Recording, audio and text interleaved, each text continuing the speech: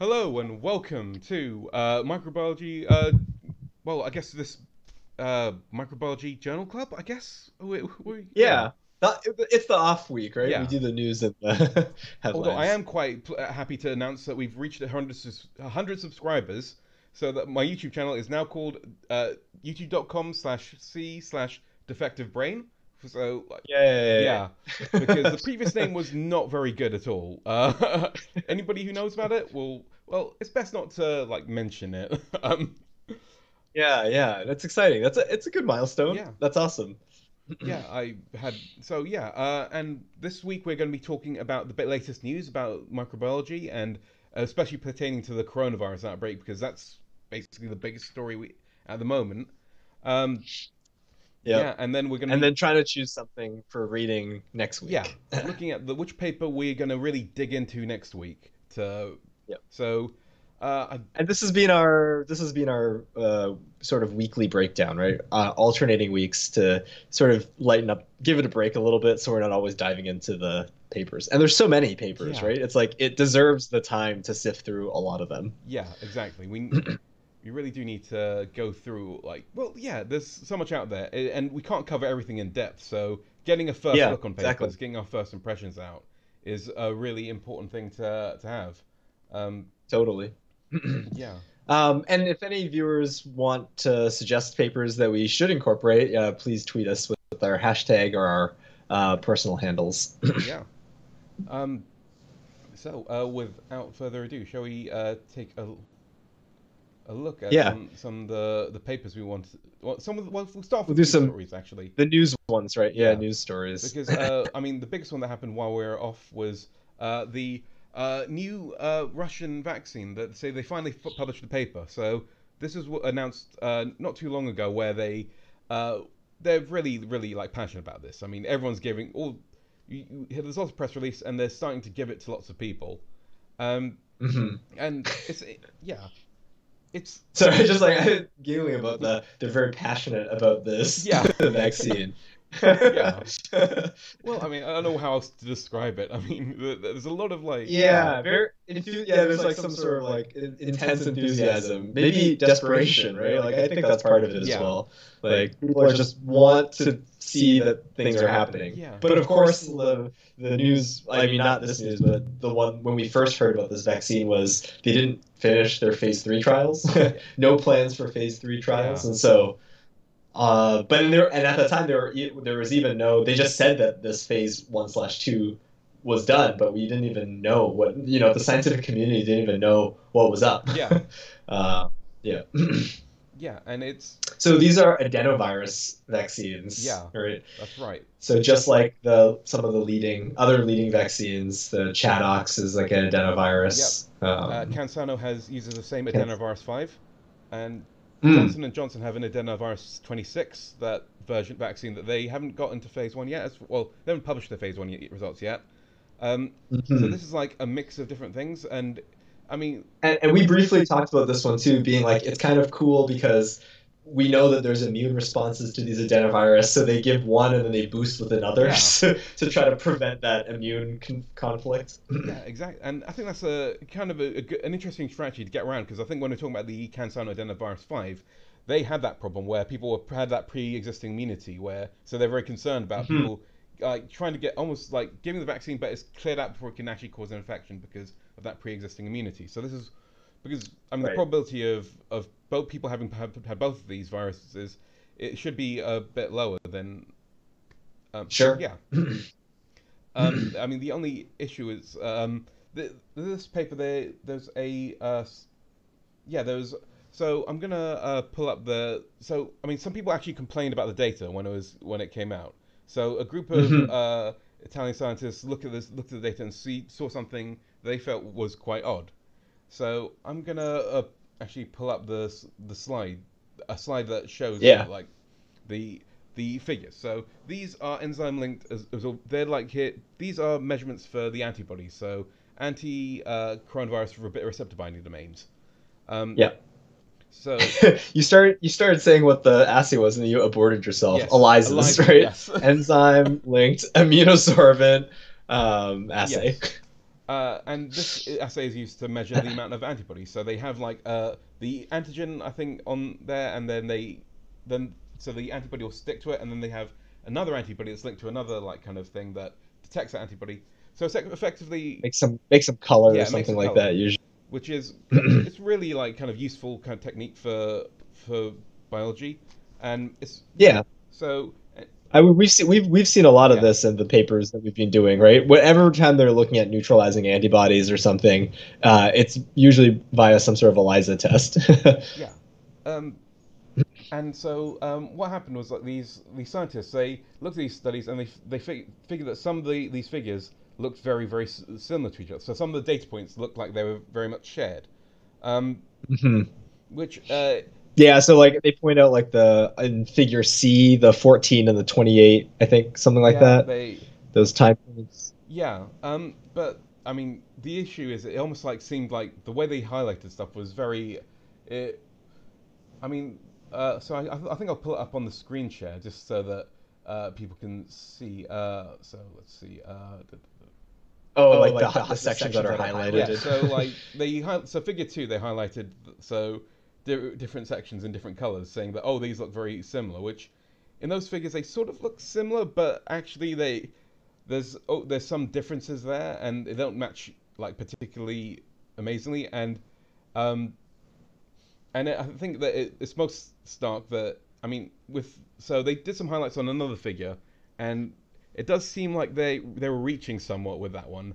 Um, Hmm. but yeah, but I do like kind of acknowledge that there is some similarity there. But I I kind of feel that within this case they were kind of not seeing the forest for the trees in terms of what their criticism was because For for sure. sure. Yeah. Because firstly, the thing that annoyed me, because I work in research integrity, we get complaints like this all the time, and and so sometimes people will come up and say it's not statistically likely that this would happen, and usually they produce some statistics that I can go on, so I can say, oh, actually, I Mm. can check that over. The what happened here was they basically said it's not statistically likely this would happen, and they didn't really produce any numbers behind it, and Mm.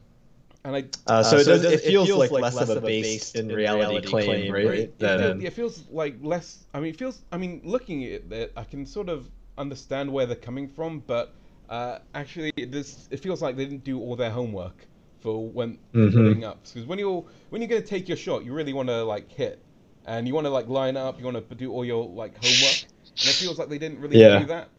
So because the thing is, I'm inclined to be on their side on this because but they really, yeah, it's like they took their shot and they But at the missed. sa- but at the same time, like when you say miss the forest for the trees, I think part of that is too is that it's not whether this data is good or not, right? Because the bigger action was that based on the back of this, they went directly into like Yeah, human,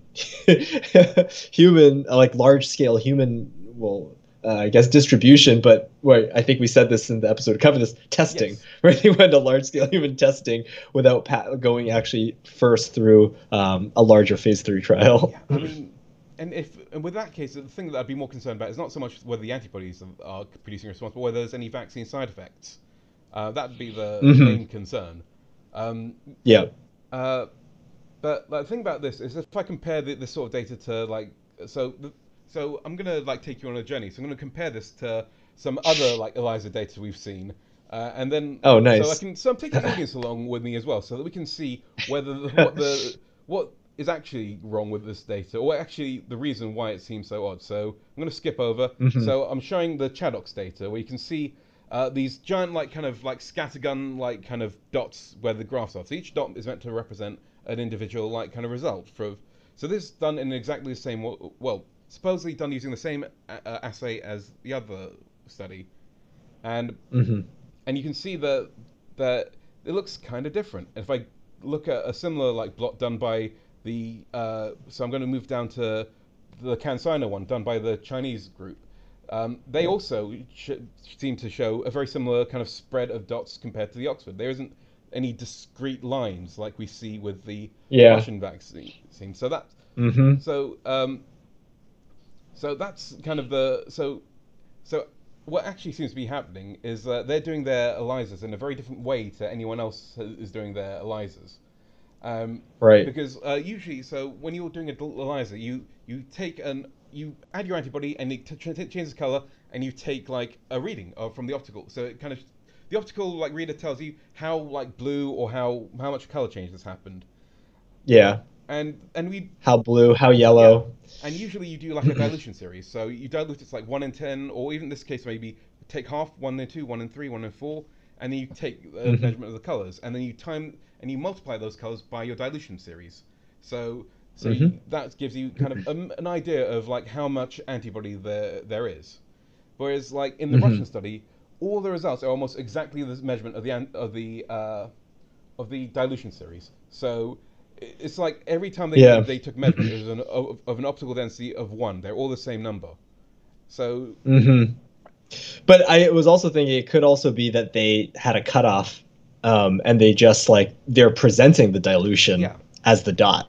Like the dot is the yeah, dilution. that's what I think is So yeah, so it's kind of like an artificial binning. It's yeah, like, oh, we detected at this point, right? Was the you have it, and so like they just use that dilution factor as the the amount that's in there. yeah, exactly. So and so the question is, what is the cutoff, and where Hmm. and and that's the thing that is and and to be honest, none of these studies actually are very good talking about what their ELISAs are. So I did look through like a couple of them, and like usually for ELISAs we'd have like a standard curve or something like that, but we don't really see that for any of the studies that are coming out. I mean, the CanSino paper for their equivalent of this paper, they just present a table with the standard deviation, median, and but they in like text forms. They don't show you any of the data points. Sure. So Even more removed than yeah. these. So I mean, in which case, like, it'd be kind of unfair to over penalize this paper for the thing that because at least they're showing us the Mhm. data, even though they don't show their cutoff points. And I kind of like first when I first saw this, I thought, wait, are they just eyeballing their results? Did their optical reader this break down? Oh, I mean that's I do believe that that's like an older way of doing ELISAs, right? You just look at the minimum dilution, maybe you compare it with Yeah. like a color card or something. So I don't think that yeah, that's I the, but mean, it could be. it's weird because like if because let's say if they were like have their cutoff point as an OD of 1, then they are underestimating how good their vaccine is or how many antibodies are Right. raising. But But but it still sort of communicates the same yeah, thing, right? Like even with the cutout data, like seeing this chart, you're still saying that there's this like increase in titers, right, that are maintained between the 21 and 28 day time points. yeah, and I think Yeah. we're getting to the bottom of exactly why people were looking at this could immediately have that kind of response where they see, oh wait, these data points look very similar because they're discrete means that there's a lot less options for the data points to be in a certain position, especially if you've got like a specific like average.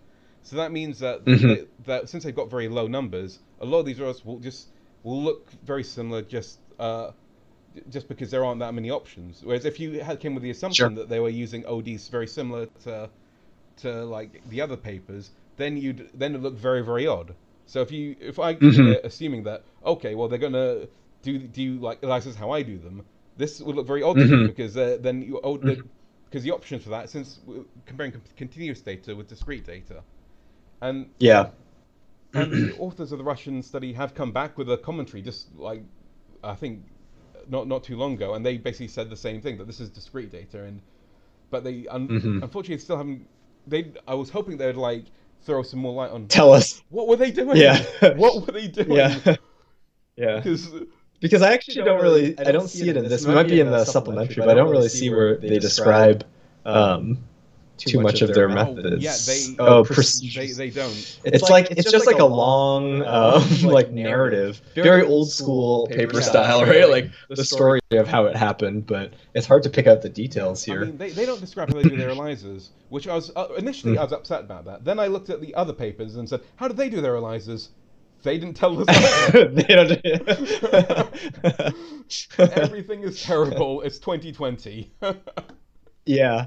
Well, I mean, I like this discussion. I like this discussion because I think it tells us something about like what it means to read a paper, Yeah, right? And like this idea of there, everybody has their recipe for chocolate cake, Yes. right, in the kitchen, and like it gets you mostly a chocolate cake. It has like a similar flavor and stuff, but some of them are denser and some of them are like less fluffy. And like I do think that like labs maybe forget that like ELISA, yes, that's a technique. It's like it has certain features, but like the details do matter, especially when we're trying to start comparing between, which again isn't like the most it's not very rigorous to compare between papers like that, but that's all we got, right? Like, it's not like one lab does everything, it's all standard. Like, we have to see it. And so, seeing methods is helping bring that standardization in, even if it's not standard, right? Like, at least we know why we might see certain variants, right? We can make that sort of a more educated assessment of the data and maybe a more educated comparison between others with that information in front of us. Yeah, exactly. I think that this is why it's kind of very important to read papers in depth, and also like to if you're going to criticize a paper, do your homework first. Just look at it, and then you know exactly what was actually wrong for a bit, because otherwise, you. Now they've shot this up. We've got that discussion that's finished now. So, am I going to be able to like come back and say, actually, can we have this question answered? And it's right. So is. But at the end of the day, I think that like the bigger problem is that like they've really decided to sidestep like what people would consider good practice in releasing a vaccine to a large amount of people. Because I mean, if there's a side effect, that could be a real problem. Which I think brings us to our next story, which is we're going to talk about AstraZeneca. So I'm posting up an open letter that just as the background for people to look at as opposed to stat news. But basically, so since we last came together to talk about this, AstraZeneca had hold on a minute, it's got sorry minor error. Anyway, so AstraZeneca has the trial's been halted I think twice because people have come back with neurological symptoms.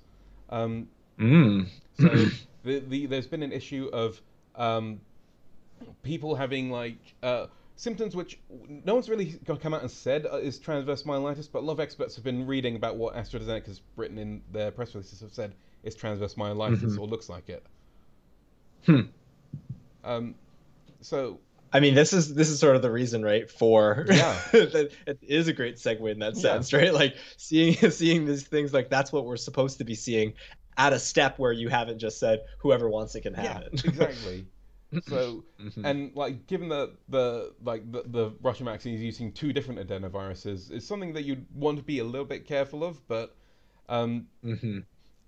is that what is the AstraZeneca vaccine? The AstraZeneca vaccine is a ChAdOx vaccine. So it's the ChAdOx. So that's a chimpanzee adenovirus vaccine, and to be honest, it doesn't necessarily surprise me that adenovirus vaccines have the. So thing about adenovirus vaccines is the adenovirus vector has been used to deliver DNA to cells for about 20 years, and its safety record is not spotless.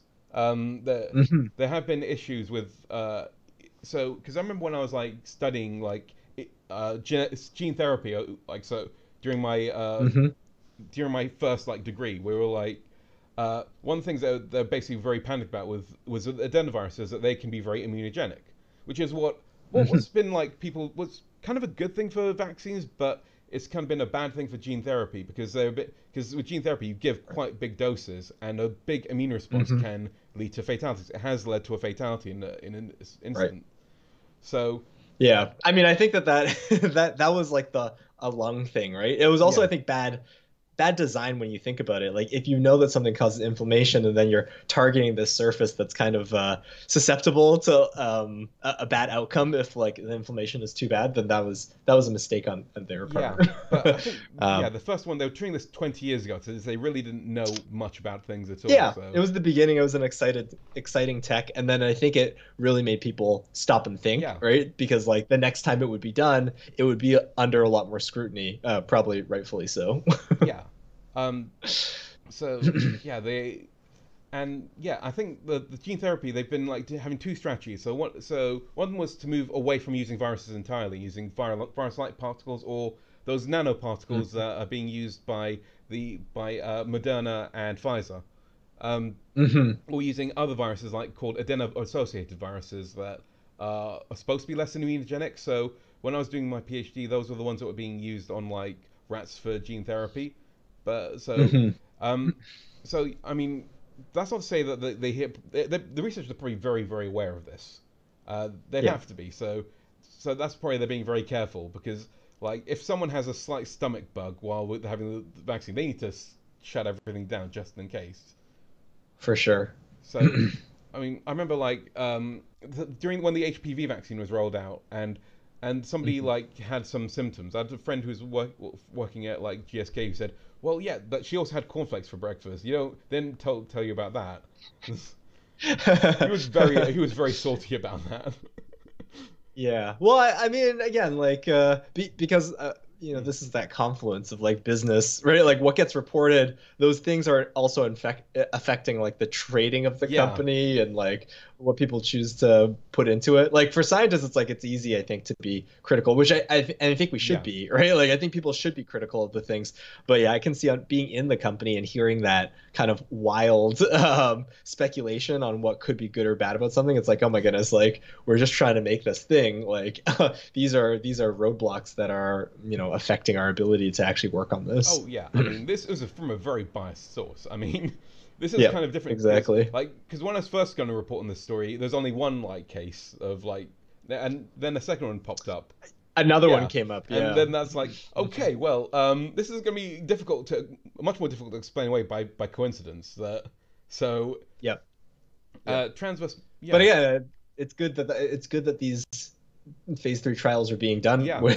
with them, especially when it's maybe a platform that hasn't been used in people Yeah. before, right? So like, yeah, so adenovirus, like did we look up if there were other adenovirus vaccines? I think there are gene therapies. So there's a gene therapy for blindness out there with adenoviruses, I think.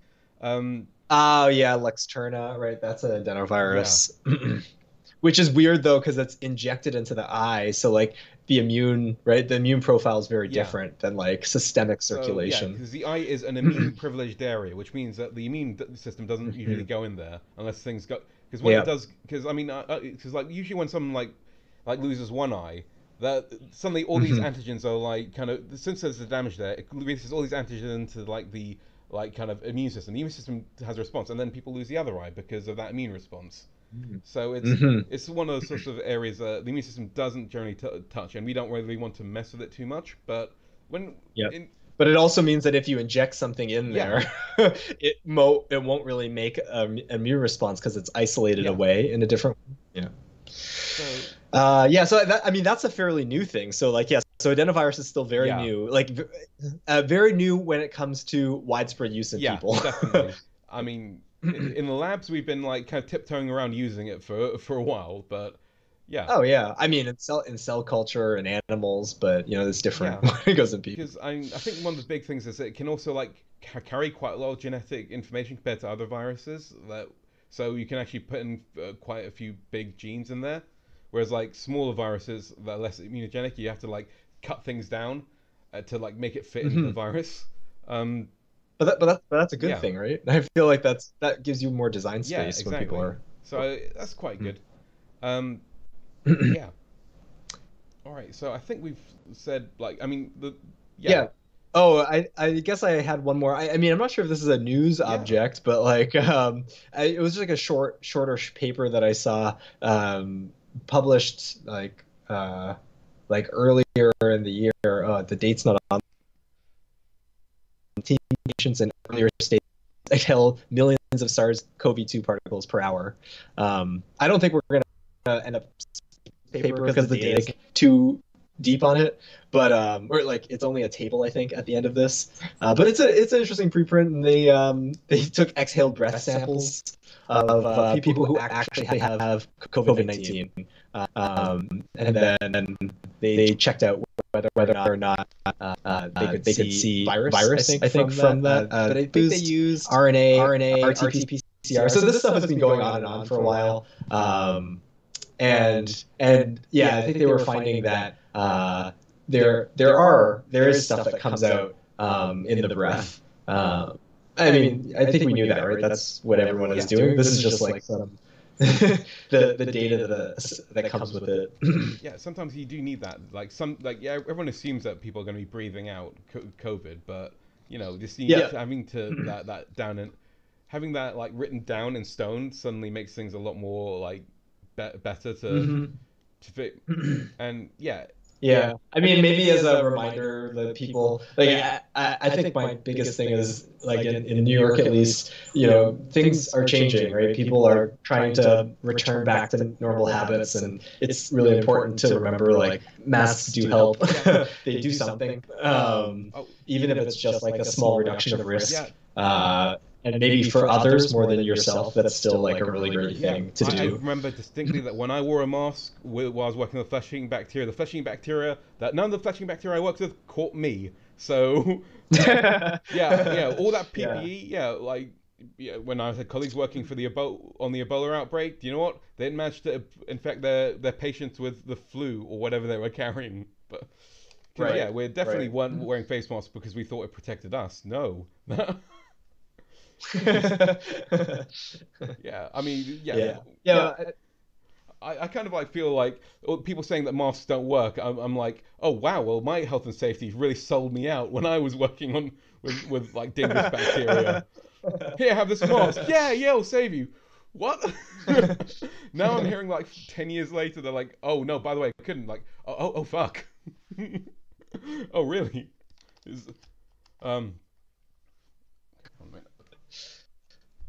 Yeah. So I mean, yeah, face masks. Of course they work.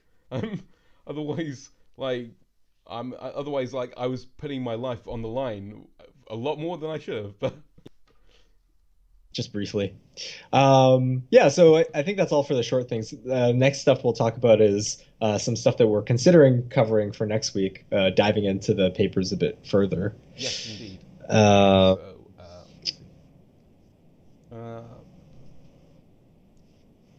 Okay, right, clustering and super spreading potential of SARS-CoV-2. Oh yeah, this is a epidemiology paper that I found, and something came out recently. We haven't actually done a lot of epidemiology, so this is seeing what these scientists do to add. But talking about the super spreading events, this has definitely been in the news like earlier. Like there have been reports of this. And here's like a nice case study, I guess, seeing how one is documented. And yeah, I mean, like they do contact tracing and things like that and make some nice graphs of like who the nodes are in these things. And just a story, I guess, about super spreading, something important to remember. Yeah. I mean, it's interesting because sometimes, like in previous like kind of generations, we talk about super spreaders as in for people like who spread a lot. But now with this outbreak, we've shifted more to looking at events. That there are certain events that become super spreading events. So it's less because some people are like more infectious, but more because the situations we put in make things more infectious. Yes. Yeah. So that's an interest, and also epidemiology is one of those. We haven't explored it much. I haven't explored it because I have a fear of maths, and epidemiology is mostly maths, and it is a lot of maths. But that I mean, if you don't like looking at GWAS, then probably this is like even more down that line. But it's cool because it's like the data set is people, right? Like they're looking at actual people in there. So there's like that fun part of the relevance. Yeah, you're right. This is something that is relevant to people because when we start thinking about how we're going to like survive in this current like world, we have to think about what counts as a super spreading event and what are the risks, what are the precautions that we can take, and maybe this can give us some insights into that. Yeah. I mean, I think at the end of the day, it usually comes down to they make all these predictions based on some math formula, and then that math formula, like, it's like if this parameter was lower, things would be better, and then that's like how you can assess risk, though, right? Because that's like something that's like sort of practical. It's like okay, like distance between people, or like the frequency of some you can't change. Right? Some numbers are supposed to be like set in stone by the biology of the virus, but other things you can change, and so that like, it helps inform those policies. Smash Mouth playing, yes, don't go. Not worth it. That's something on the docket. Okay, so next one we're looking at is high potency of a bivalent VH domain in SARS-CoV-2 animal model. So this is basically where they take a very small bit of an antibody domain and they shoot it at like a well, they don't shoot, they give it to as a treatment, and they see whether how well it neutralizes SARS-CoV-2. So it's so I mean this is I mean I'm always interested in VH is like smaller than just a fab. yeah. So it's just Yeah, like I guess so. so. I mean, It's just like a small variable. It's like one of the variable loops. It looks smaller than the full FAB. yeah. So I've never heard of this term. Do you know what? so I've never heard about so FAB I don't know. I mean, I've heard about variable and variable like heavy chain and variable light chain. So with Right. Yeah, and this is variable heavy, yeah. right? So the So FAB is like the two of them together make the FAB. Right. And then there's the FC region Right. is the constant. So the functional region and the because They're both functional in different ways, right? One functional for against the antigen, the other functional for your body to recognize what's gotten stuck. oh right, yeah. So yeah, I mean, kept reading that as fab. Look at these fragments of fab. Oh yeah, just totally. fab. Yeah, that's just that's like just the fragment antibody, I guess, FAB, and then the plus FC equals the full antibody, and then I guess VH plus VL is FAB, or something like that, roughly. Yeah. So I mean, I chose this because they use two models. It's great. And I think they use they use a hamster model and the mouse ACE2 model because because we've spent like I think at least cumulative like 3 hours talking about those like models. So totally. Yeah. We get to see like an application of something, and we haven't talked about like specifically making antibodies as a therapeutic. Yes. Right. We talk about vaccines, which elicit antibodies from the human being, but we're in the age of biotechnology where you can make a lot of things in a test tube. Well, I mean, in an industrial sense, it's like a bioreactor. Like, for all intents and purposes, it's a test tube. It's cheap. Not a cell. Yeah, exactly. Just like maybe like orders of magnitude different volumes. But people make antibodies. If anyone's familiar with like biologics, that category of drug, those are usually antibodies. Yeah, and the thing is that always it's like the actual like how you deliver the antibodies is an interesting idea because they are big proteins and like so they always need to be delivered intravenously or. But like and they're proteins, so they're perishable. Yeah, so they do break down like so you have to make sure that they get to the place. So I mean, drug delivery is like one of the big things in biologics. I think like how you get your antibody to a certain place, and so this is trying to solve that problem by shrinking down the antibody as much as possible. So makes it easier to manufacture as well. Yeah, you literally like for the same amount of amino acids, you get more like more active like components. Yeah, and then I think probably something else we'll learn from this paper because it's like specific. It looks like it's looking specifically at like the binding of this VH fragment to the ACE2, I guess. Is that what it's doing, or the spike? The spike. Yep. So like we'll probably get some idea again of the structure, right? Like more details into which surfaces bind and how that inhibits the interaction between spike and receptor. Okay, let's see what the next one is. Okay, so we're taking a bit of a detour into like hardcore like microbiology, I guess, where we're looking at what like makes this what makes it how the coronavirus has its life cycle in the cell. So so in this case, like we've talked a little bit about how spike protein allows like the coronavirus to fuse with the membrane and enter the cell, and like this essentially like molecular pore. Yeah. So molecular pore spans double. Oh yeah, sorry, I forgot to tell you because you can't see my screen. I see it. It's just in a delay. Yeah. I'm seeing it through YouTube. So a molecular pore spans the double membrane coronavirus replication organelle. Is that right? Of the coronavirus Hmm. replication organelle. Yes, Um, yes. I love these pictures. Cryo EM. yeah. Oh, yeah. CryoEM has like beautiful pictures. Let's show some to Yeah. the Cryo ET, so they even have like some 3D information Yeah. because they're like gently wobbling the stream to get some parallax. That's cool. Yeah, there's a lot of cool science in this paper, and it is just straight up like science. So no worrying about treatment or how this will affect our lives. This is how this like specific protein works. Like what are the little mechanics of this molecular machine, and it's a fascinating thing. So it's the kind of thing that I'd be interested in in the prospect if there was no coronavirus. This would be like just okay. So how does this virus actually work? Yeah, absolutely. I mean, this is maybe the standard. I mean, not necessarily with this technique, right? And with these types of pictures, but people are always wondering, what does this molecule do Yeah. in my favorite organism? And so here, well, yeah, I guess if you can call a virus an organism, but what does it do in my favorite biological particle, self-replicating particle? Yeah. Yeah, this is very interesting. I didn't even know that viruses would encode pores that aren't licensed. Yeah. What is it for? Yeah, it's so let's see.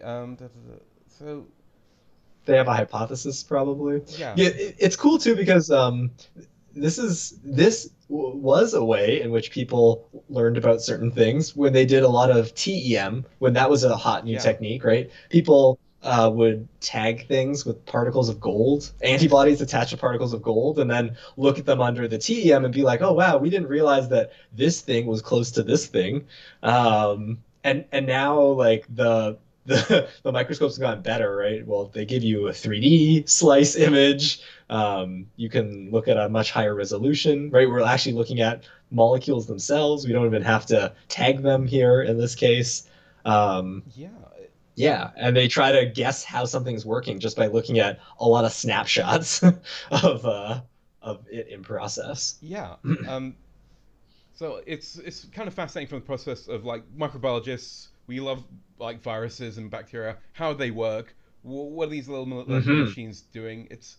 But I can also understand why a lot of people who aren't that interested in microbiology will be like, well, why do we care about this? And we're like, well, because Well, yeah, then you rely on the stuff that you write in your grants, Yeah. right? And you say, well, you care because like you have no idea when someone will be like, oh, and by the way, I learned about this weird molecule and it plugs pores really well. So then someone puts one and one together and they're like, let's try it in some cell culture model at first, and then it moves into animals, and then all of a sudden we have a cool new drug. oh yeah, and obviously the other thing is like, oh, if we understand this process, we can disrupt it and prevent it from happening. So we can produce drugs that can target this process. It's all about the It's all drugs. about those drugs. Like, put it in my veins. Put that vaccine in my veins. Yeah, this is. I mean, I definitely I'm attracted to this paper because well, we've been saying that we talk about some sort of cryo-EM because that's how they figured out the structure of the spike Yeah. protein, right? So we could talk about this, and this is like more recent. Yeah, more recent, and it's and everyone's talking about the spike. But what are the other proteins that coronavirus talk about? I mean, they get neglected. Yeah. I mean, I've been up to my elbows in spike protein. It's nice to like have a change. Hmm. Yeah, actually, I had a paper that I thought would be interesting to read called "The Coding Capacity of SARS-CoV-2." Yes. Let's see where we put that. And Hold that one is Finkel et al. Okay, let's go to the Zotero, and we can find that. Yeah. Finkel, the coding capacity of SARS-CoV-2. Yeah, and in this one, I mean, it's kind of like a what does bioinformatics, what does like omics approach tell you? I don't think it gives us any answers, but they basically look at all the different proteins that could be made by having them replicate in a cell culture, and then looking what comes out, like what is being made by ribosomes in the cells that get infected. Right. Oh, right, I see. So yeah, so I mean, they just get a sense of like, oh wow, like here are all the different, because viral genomes are really small, right? And we know like they have these major open reading frames where the proteins come from, but because they're such small genomes, some viruses have ways of like mix and matching between like sections to make hybrid proteins and stuff like that. So like actually knowing like what proteins are being made in infected cells is something that you might not just know from looking at the sequence of a genome. Yeah. Some like viruses, they're almost like Lego bricks, and they produce like components of things that come together in different ways that do perform different functions. Yeah. Actually, exactly. they're very exactly. Yeah, they're very lean. So this paper doesn't tell you anything about functions. It just sort of says like, look at all these pieces of things that we found in the infected cells. Maybe we should be asking questions about what they do. That's an interesting like idea to think about. Because again, it's just emphasizing how little we know about viruses, and even though they're very small and very simple, they can still surprise us.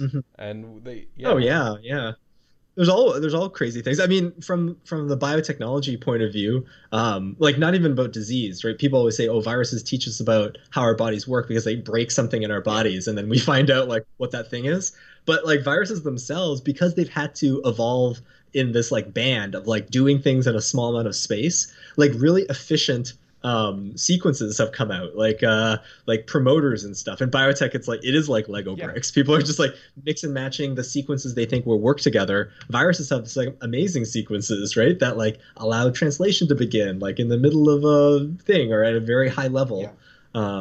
It's interesting if you're actually trying to build nanomachines or small proteins that are doing certain functions, because actually you can learn quite a lot about how to do that from looking at nature. And viruses they're built to be efficient, they're built to be lean, they're built to not have to use up their space as efficiently as possible, which is kind of what we want to do if we're doing something similar. So there's absolutely. There is that. Okay, so I had like so next up I'm going to be talking about T cells. So we talked a bit about the immune system, but I think this is kind of like interesting. So the first one I'm looking at is robust T cell response towards spike membrane and nucleocapsid SARS-CoV-2 proteins is not associated with a recovery in critical COVID-19 patients, which... This is great. This is something that we asked when we were reading about, right? When we were reading about antibody responses and T cell responses, we were like, and can we have more data, right? To know like what's predictive for these different states, right? Like what makes for good immune response. And sometimes they get that with convalescent serum. But here they're getting just blood samples, I think, from people. Yeah, I think so. I think they're Okay, hold on a minute. I can't scroll down, unfortunately, but yeah, I think that's basically what's happening with this. It's awesome. So I found this one kind of interesting because it kind of builds on what we're saying about the B cell. Then I saw another paper that was published around the same time that basically says the opposite, which says that T cells are really important to the immune response. So that one is still loading at the moment. Is that antigen-specific adaptive immunity to SARS-CoV-2 in acute COVID-19 and associations with age and disease severity? So in this one, they look at T cell responses in different like patient groups, and they find that in the elderly patients where they don't have very good like T cell responses, they tend to have worse responses to SARS-CoV-2. So because I literally saw these headlines almost like next to each other, like side by side, where like so one saying, "Oh yeah, T cells are really important to the SARS-CoV-2 response," and the other one saying, "T cells response aren't really useful." I mean, that's the news. Like, that's the news environment we're in now, right? We're like so close to the data as it's being published, right? Like, competing groups of scientists with their own hypotheses and ways of working are trying to figure out what's going on. And of course, there will be conflicts. There will be things that come. So this is like another one in like, oh god, immunology. Like this is because it's so complicated. Sure. They could both be true. That's how weirdly complicated immunology is. Yes, that's right. Yeah, they could both be true, and there's some special process that governs the connection that we just don't quite understand at this point, but we talk about them as if they're silos, but there's some crosstalk that we haven't discovered yet. Exactly. So This is if we wanted to, because I know like last time we did like a 2 hour show on like immunology, so we can Yeah, like dip maybe. into these if we want to go back into the immunology is kind of frustrating show, but Right, right. uh, Well, I mean, these at least these ones are advancing to yeah, I guess similarly to that long show. It's like it advances the certain hypotheses yeah, right within the framework of immunology as we know it. And in the future, it could be shown that like immunology as we know it is actually different, and so the hypotheses will change a little yeah, bit. But all of these stories are paths, are like building blocks along that way to changing how we talk about immunology yeah. potentially. I mean, much Potentially. love to any immunologist watching. I don't envy you. You've got a really hard job, but uh, yeah. So those are kind of very interesting, and of course, immunology relates to vaccines, herd immunity, and all sorts of really important things. Um, but yeah, it's complicated. I guess that might be related to a paper that I was interested in called A Neutrophil Activation Signature Predicts Critical Illness and Mortality in COVID-19. Um, so, you know, everyone wants to know how to detect things faster, Yes. like how to identify the patients that will go down quicker. Um, you know, we know that immunology has like a ton of different things that are being made and like cell types and cytokines floating around. So I believe in this paper they use some sort of machine learning perhaps or like yeah, some sort of computer assisted way to sift through that information and try to find things that correlate together. Yes. So Um, yeah, good old machine learning, which is, uh, yeah. yeah. I mean, yeah, it's interesting because the thing about machine learning is that there's it's hard to actually like Yeah, so no one knows yeah why. It's like yeah it's not telling us like this is why these things are important. It's like, well, based on crunching all this information, right? This might be a marker. I don't know yeah. why. You don't know why I it mean, yeah, is. you get Computer told me so. it depends, yeah, because it really depends on like the kind of algorithm you give it to. Because there are a couple of different ones out there, and depending on what they are, they don't actually tell you the logic for. They can either tell you like their logic for finding it, or it's very hard to decipher what how they came to their conclusions, which makes it Yeah. quite I think even if they tell you their logic, it's still not easy. It's not like human hmm. interpretable. It's not like you can map that onto a hypothesis. Yeah, it can be very, very difficult to do that and to figure out exactly what is because sometimes machines can like pick up on lots of different subtle information that humans tend to ignore, which is very Hmm. good, but also Hmm. means that it's very like frustrating when you've got machines that pick up on everything. You need to like figure out. You almost Hmm. have to do this extra like project of finding out how the algorithm is doing. Um, Yeah, it would be nice to see like if they how they do the verification. Like like I mean we haven't talked about anything like this. yeah, Yeah, the use of machine learning, and I think it's interesting to people because it's like everyone. I mean I don't believe it, but people often say like, oh, everything's data, right? You reduce everything down to data, and like that's why machine learning is going to change the world. And yeah. yes, but then there's also like the physical world that you can re-verify things in, and it's a I think nice the opportunity maybe to talk about those yeah, things. everything is data, but the thing about like everything being data is like even the stuff that's crap, but even stuff that's irrelevant is also data, and That's right. and Yeah, you yeah, shovel that's it right. all into the machine. It's so it so I mean the garbage in, garbage out sort of is the main thing that you always people have to worry about with machine learning. Like, are these all relevant, or is a Absolutely. is a machine reacting this way Absolutely. because someone put a stuffed teddy bear next to the computer while it was working or not? Yeah. So it's Yeah. um But I mean I love that analogy. I also just want to say like but even like garbage data, it doesn't have to be like something totally yeah. unrelated. Garbage data could also be like, oh, and it was actually collected by two different people and that was never recorded. And like now we're seeing differences between these samples, but it's really because it's between the people who collected the data, right? Like they did something slightly different that wasn't recorded. That's the I think yeah, machines only see what you show them as well. Yeah. So I mean, Mhm. because in my like day job, I do work for like an engineering like a computer Mm. vision job. So I have to so I do like well I don't understand all of machine learning. I do hear a lot of the gripes without Yeah, about like yeah, yeah, um yeah. yeah about all the different. I mean I remember like talking about with one person about like the difficulty people have in like untangling the logic of like self-driving cars and why everyone's really concerned about that because because Uh-huh. because sometimes And where machine that learning will do intersects. what you want, like in like 1,000% of situations, except for one time when one thing that no one could ever see out of nowhere will, like, oh, okay, this car ran that person down because a person was eating McDonald's next door or something. It's like, But we yeah, digress. I digress, but yeah, it's. I mean, well, I do appreciate to expose my vast amount of ignorance on machine learning. Because, yeah, I don't know anymore, but I know a lot less since I started talking to people who actually work in machine learning. Totally. Yeah, It's a big field. it's It's a big a field. big field, but it's a good one. Let's see what other things are there that we've um ah orally bioavailable broad spectrum antiviral inhibits SARS-CoV-2 Mhm. and multiple endemic, epidemic, and bat coronavirus. So Yes. So this one, it's the data is just from I think do they do animals and maybe they don't do yeah, animals. They definitely do cell culture. But yeah, like an early identification of another potential therapeutic. yeah. It's a nucleoside analog, so like we're sort of in that realm of remdesivir stuff that interacts with the polymerase of Yeah, coronaviruses and coincidentally these other viruses as well. yeah.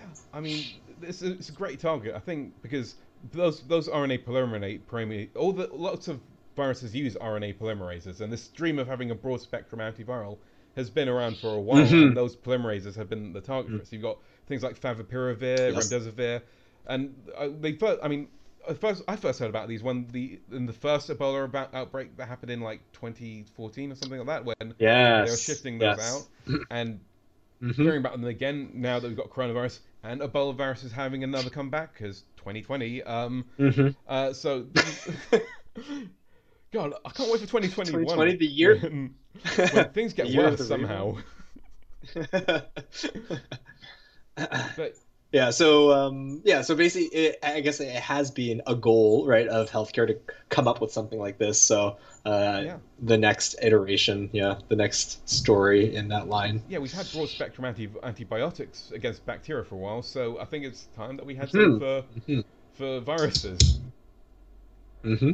So yeah, let's see whether there's anything else on the Zotero that we'd like to bring. I mean, there's always some like there's a bunch of like new trials. I mean, we could actually This, go into the Russian vaccine trial, but I don't really particularly think that it'd take. I think we've said all we really wanted to say about it. Um, yeah, there's the Novavax yes, trial. Novavax trial. They've got Um, so so recombinant spike. Oh, yeah, nanoparticles is so what that yeah, is. nanoparticles. They've got like little bits of the spike protein on these like uh, uh, matrix. I think this matrix nanoparticle that kind of supposed to present it on the surface. Um, Oh, That's that's I cool. cool. think That's it's That's supposed to, interesting. interesting. yeah, and so that's kind of cool. That's So interesting. I built mean, it's the like a only, But the data data is is just just like clinical trial trial data, data, which we've seen at yeah, some point. we've. So you can tune into our Chadox episode, and I think you'll Yeah. probably get a hint of like what you need to expect. Yeah, what you would expect talking about a paper like that. Yeah. Yeah. Is this potent neutralizing antibodies from COVID-19 patients to find multiple targets? Brewer et al. Ooh, okay. Let's take a look at that. Multiple targets of vulnerability. It's a science Yeah. paper. Uh, yeah, looks like. I think this might be a published version of something that was a preprint before. Yeah. And it's looking at, yeah, like where do the antibodies bind to? In from 3 convalescent patients. So Hmm. Hmm. I mean, uh, yeah, I think showing that the people who recover maybe have similar, right? I remember the title. There was something about like convergent evolution or something like yeah, this. This idea that it's like the same and like in convalescent people, antibodies may be recognizing very similar antigens. yeah.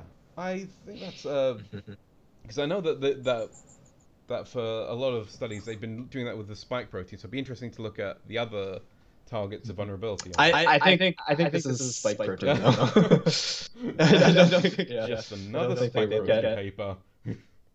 Yeah, I don't think they're looking broadly against everything. I don't know. They're saying SARS-CoV-2 B cell receptors. They're not really saying no, but then they use respect for binding domain at the end. Yeah, I they like dive into RBD afterwards, so I think it's spike so protein. yeah, I think we're at that point where we've got enough papers focusing on spike protein and say, yeah, spike protein. If we can mess with spike protein, we can really mess with the coronavirus. So think mess with coronavirus, the spike protein, the RNA dependent like polymerase complex, and maybe there'll be other things we can figure out. Yeah. Well, we talked about that. It was very loose, but when we were talking about the ACE2 receptor, there was the protease things. I think that's something from like a past week that we could talk about. Yeah. So there's like the whole like kind of how fusion happens, which requires TMPRSS2. Oh yeah, I liked. Yeah. Oh yeah, that was the paper that we read. But in that group, if in the small molecule folder of the Zotero, there's structure-based design of antiviral drug candidates targeting the SARS-CoV-2 main protease. Yeah. Okay. Interventions, small molecule. Let's see. Yeah. Okay. It's under interventions. Small molecule. Small molecule. Dietol. Yep. Again, structural biology, a different protein though, right? The protease. So it's that pre-processing. Yeah. And then basically strange computer. They're computer methods in this case. I believe maybe they're verified. I guess they're verified inside of a biochemical assay. But yeah, figuring out like what might fit into the spaces of these things that would gum up the proteins. Yeah, then they do in vitro testing. Okay. So I guess we're coming to the point where we try to choose which paper we want to go through with. Yeah, we should choose something. I think let's not do immunology because we did do like a really long immunology one last time. I'm up for something else. Yeah, I'm happy with that. I'm actually feeling that. I'm feeling that pore one. Oh yeah, I'm feeling that one as well. I think. Oh yeah. Because again, like we haven't done. We always say structural biology. There's at this point there's been the spike structural biology one we could do, but we also talk a lot about the spike in a lot of different contexts. Let's talk about another thing. Different. And we don't have to let the YouTube algorithm rule what we do. We can rebel.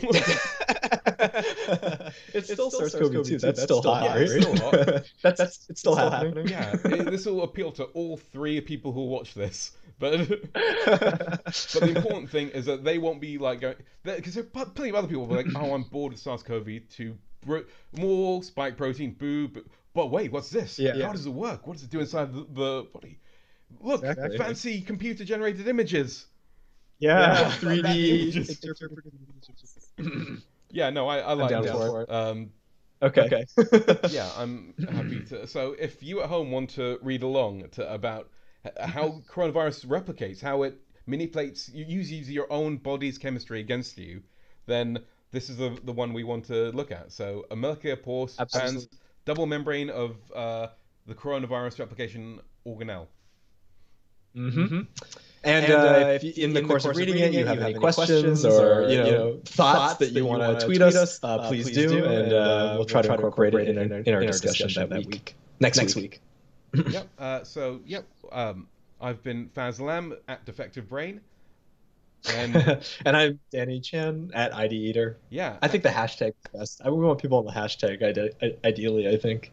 But yeah, if you have any questions about the topic of the show or the next paper, then feel free to tweet us and we'll talk about it in our next episode. And we'll also be delving really deep into this paper. A molecular pore spans the double membrane of the coronavirus replication organelle. And the link will be in the description so you can read before you come up. And next week we'll be discussing it. And yeah, it'll be a real fun time. Yep, sounds great. Well, thank you very much for joining me, Danny. I'll see you next week. Same.